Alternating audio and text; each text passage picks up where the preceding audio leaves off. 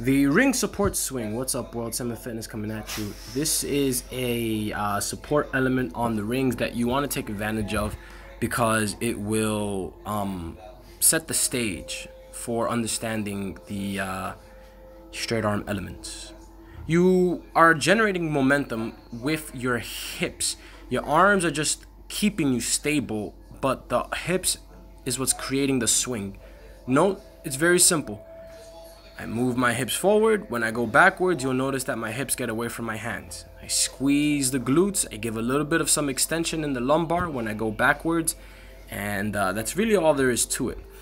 The caveat with this movement is that it is just one of those basic beginner elements for straight arm strength, which the act of straight arm strength in and of itself isn't for beginners.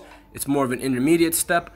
But for people who are already ring enthusiasts, they will know that a support ring turned out position is something that you just need hands down. There's no negotiating that. There's no going around it. You need to have the rings turned out, and you have to be very well accustomed to moving your body in this type of fashion.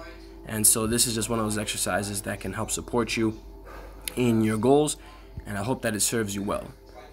A nice little exercise to practice your hollow body position and to train your abdominals.